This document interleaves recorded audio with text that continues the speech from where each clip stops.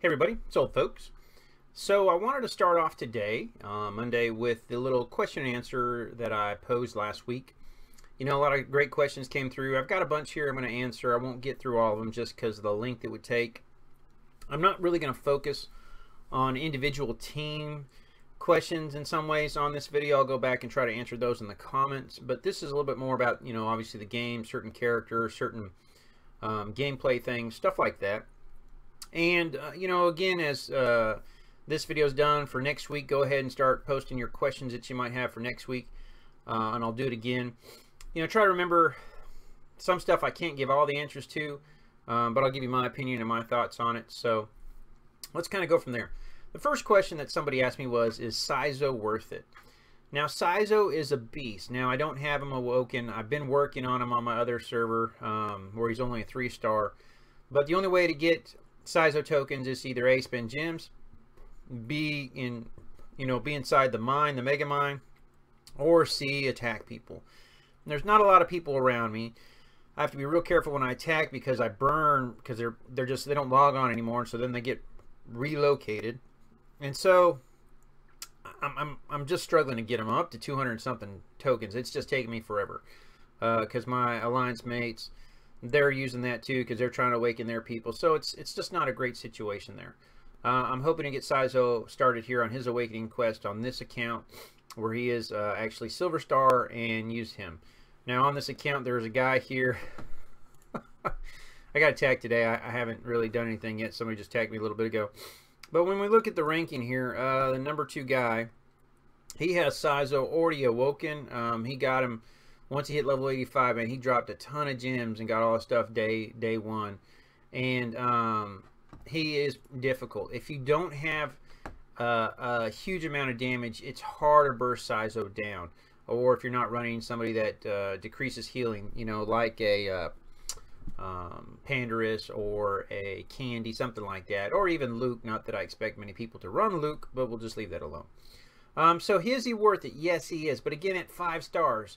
Somebody said, what if he's 3 stars and I awaken him? He's still going to not have the hit points, which is going to increase his survivability that he would at 5 stars. So he can be worth it. He's just costly. Next question was, is Thanos worth, getting?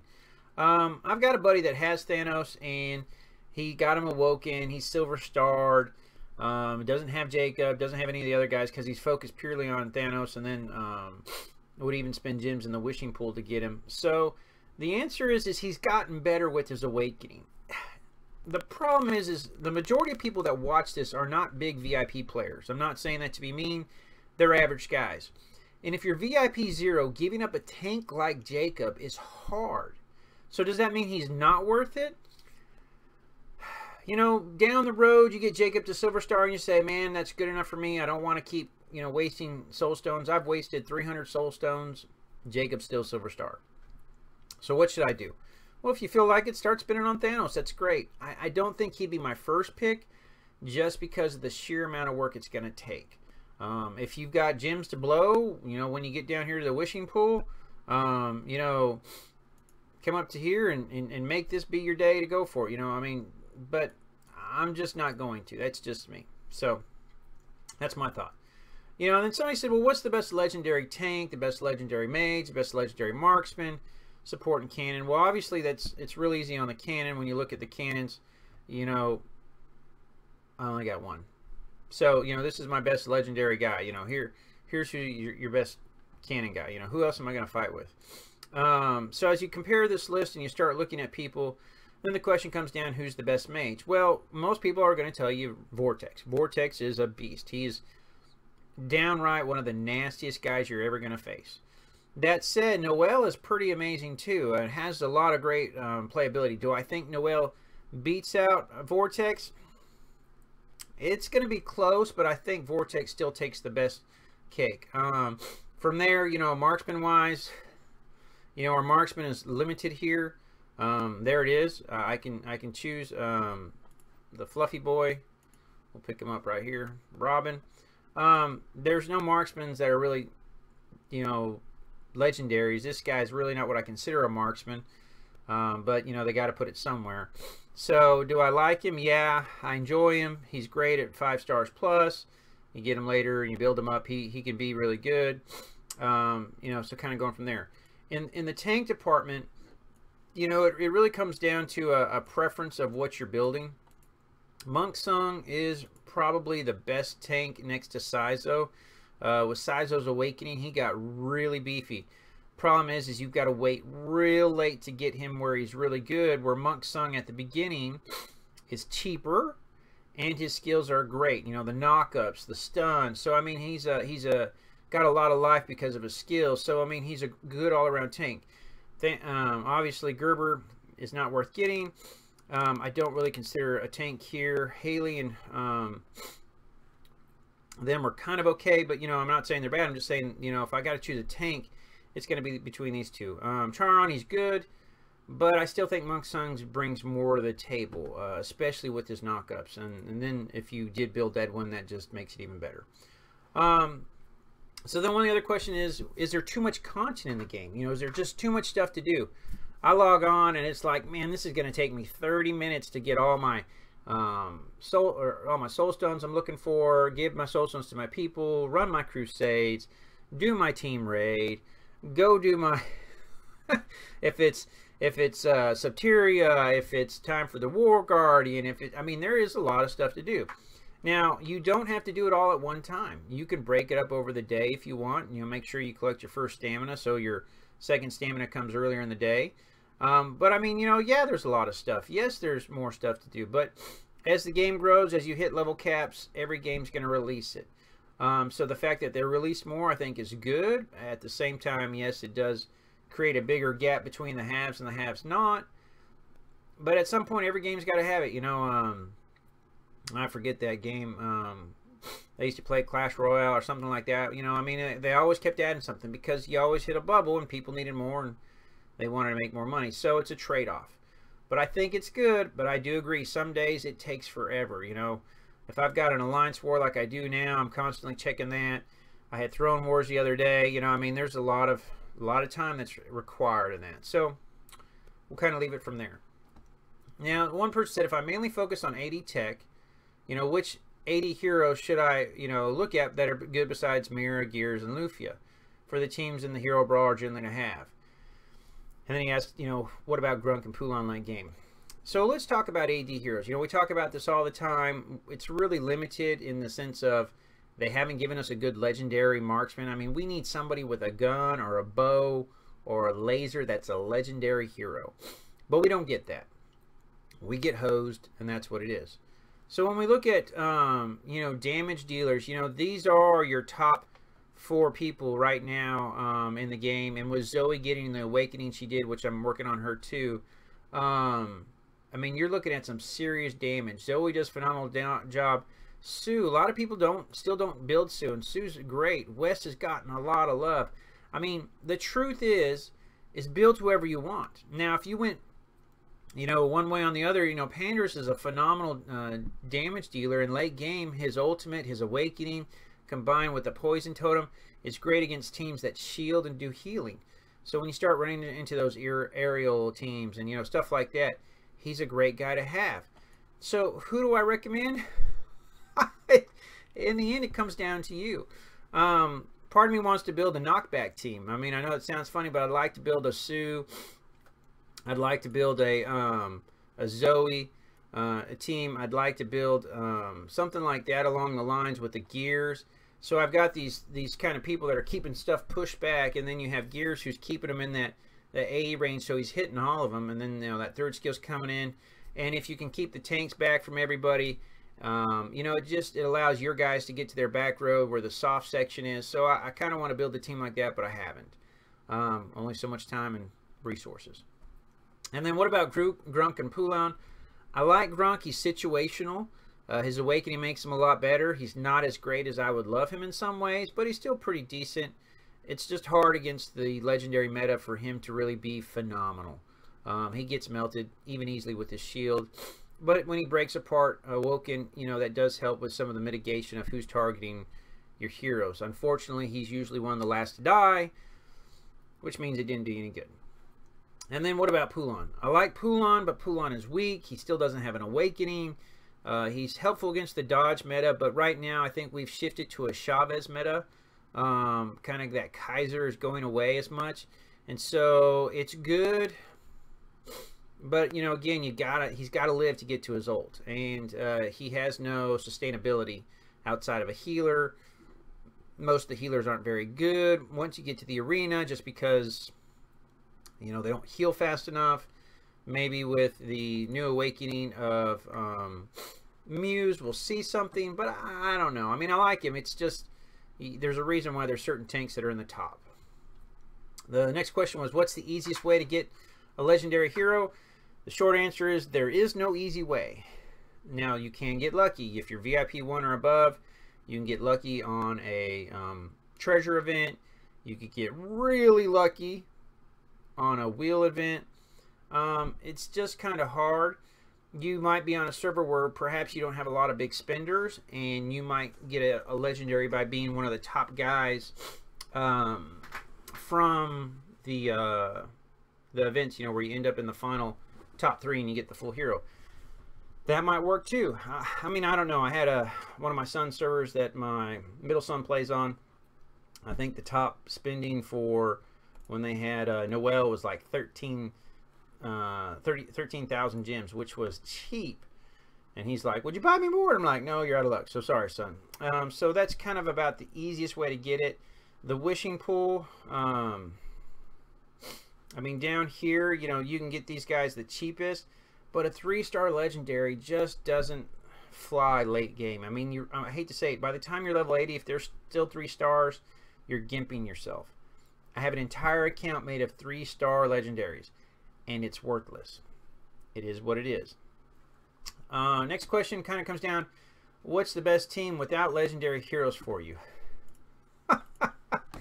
I can't answer that. For me, you know, it varies. I like Dwizzles. Obviously, I'm an AD guy. I like that. But, you know, I'm going to kind of kill 2 birds with 1 stone here. You know, what about my top 4 mages that aren't legendaries? Well, obviously, Blaine's a huge hitter. Toss it to Emi, a Daikin. You could toss in a Salmon, a Delphos.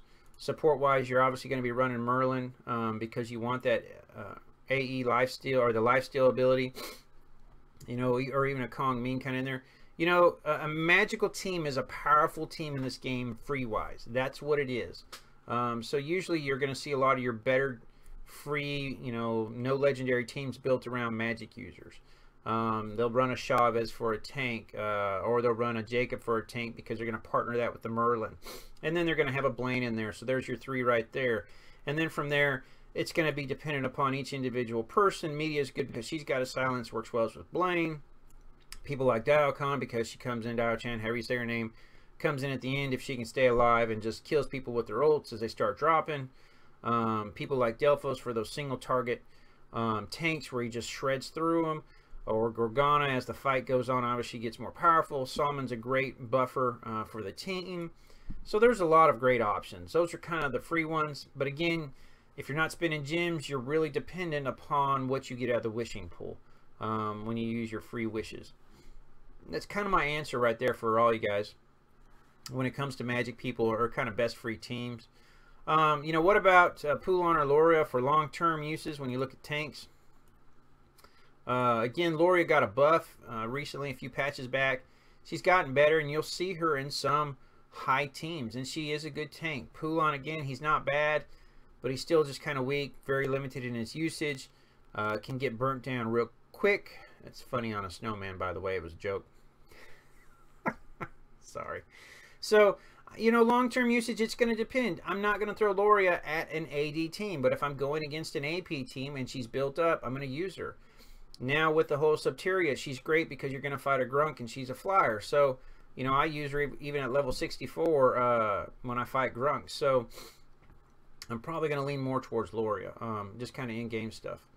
You know, some of the strengths of Heroes and War Guardian, you say, how is it my West, who's lower level and less gear, does more damage than my Jolie? Jolie's specialty is her ultimate, but more importantly is that slow she does at the beginning, which West doesn't have. West does better single hit damage and then firing in a cone, which is great on certain maps and positions. Jolie has a bigger area that she can encompass with her stuff. And so That's why sometimes there is a damage difference between, you know, even though somebody's a higher level and better gear, on why they're doing more damage. You know, that's kind of the main reason for that. Got a question here was, you know, this whole Edwin thing, you know, ultimate of Edwin. When you use it and then your other team members use their ults, what happens? They don't get hit by it. You know, if my computer ults Edwin's and then throws Vortex in right after, my Vortex ult misses. That's kind of one of the bad things you have to think about sometimes when Edwin's on your team, is when he gets his little blue circle going. If your guys pop an ult, it's going to miss. You know, you pop your Edwin ult, and right as the Edwin ult's going off, you pop your Poulon ult. Nobody's frozen. You know, it is what it is. Sometimes people will go into the ult with an effect like, let me see here, like Teresa's little thing that you see on her skill. I'm going to pull it up. The Magic Scorch, basically where they're dealing damage. That magic mark is going on there. They still take damage afterwards, but not during it, kind of thing. It pops at the end, so that's why sometimes we wonder if they're taking damage. You know, if all your items were level 15 and, you know, you could choose out of them, which one would you choose? Well, you know, obviously a lot of people are going to run Robert's Gauntlet on Blaine because they want the early one. You know, some people talk about the Force Notebook, but the majority of them still run that. It kind of depends. You know, let's pull up here for fun Vortex. This is lifesteal. This for him, you know, gets him 12% lifesteal back. You know, I mean, that's why I run it. It doesn't seem like a lot. If I chose here, you know, he's getting 2,000 health. Well, gosh, man, that's nothing at this level. That gets shot off real quick, you know. And if I'm doing 150,000 damage and I'm getting, let's just say 10%, well, I've gained 15,000 health. Obviously that's a better turnaround. This shield ring, it doesn't do me any good. The Bleak Scepter deals increased damage to enemies with lower than 35% health. It's great to finish them, you know, and if I had this level 15 I'd probably use it, but I don't. So I mean, you know, it's situational. Every person's different. All items equal. You can't say I'm just going to use the orange one just because I have it. You know, you really have to think about what fits best on your hero. Almost done here. So I have Blaine, Mira, and Murphy. I said I wasn't going to answer these questions, but I have a couple as my main heroes, and I run Jacob and Gerber, but I want to change Gerber. Should I use Chavez or Kaiser? And you know, the question is you're running a magic team basically with Blaine and Murphy, and you've got Jacob. So if you're going to run a second tank, run Chavez, because Chavez is going to get that lifesteal from Merlin, kind of thing. So I would run Chavez. Kind of think about how they work together, the synergy of that.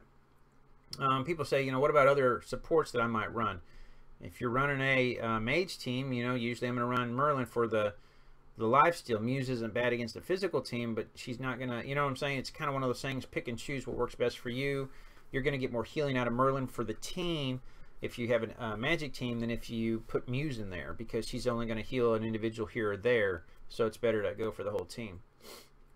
And then finally, the last question was, you know, is it better to start out my legends or invest my diamonds in dragon prayers? You know, because let's say you get a 3-star hero and you think, man, I'm going to drop 20K into prayers. That might seem good, but the problem that you're going to run into is you've still got a 3-star hero. So let's say you've got Monk Sung, and you know, he's one of the easiest ones to level up, cheapest wise. I would level up Monk Sung. I mean, prayers are nice. You can slowly work there with, you know, the cash prayer ones. You can get a 1 dot off of cash only. I would focus on getting first the stars. The stars are more important. You put a 4-star, 3-star 4-dot guy up against a 5-star 2 or 3-dot guy, he's probably going to mow him over equal level, just because those stars give so much health and everything else. I hope that helps. That's kind of all I got for today. I didn't really want to get too much into teams, but I wanted to talk a little bit about compositions, which is why that second to last question. But if you got any more, guys, for next week, feel free to ask them. I'll gladly answer them. Hope you guys are having a great week, and